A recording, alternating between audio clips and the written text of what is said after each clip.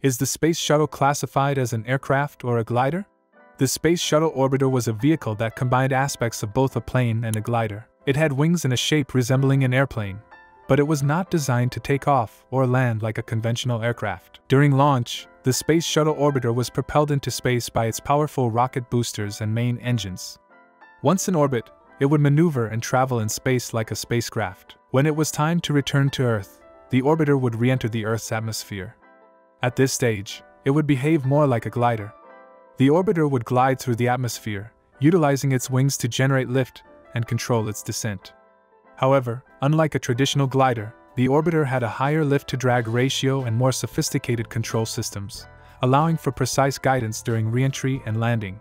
The orbiter would perform a series of banking turns and approach a landing site, similar to an airplane. It would touch down on a runway and decelerate using braking systems and parachutes.